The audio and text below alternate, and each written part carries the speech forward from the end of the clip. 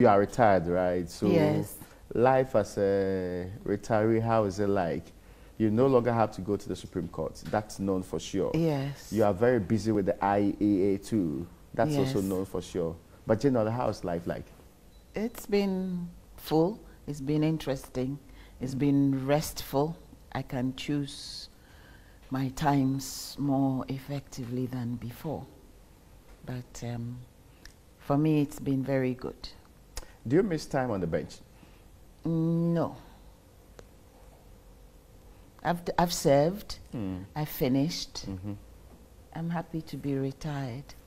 I'm happy I'm not each time saddled with having to write judgments and agonizing over decisions and so on and so forth.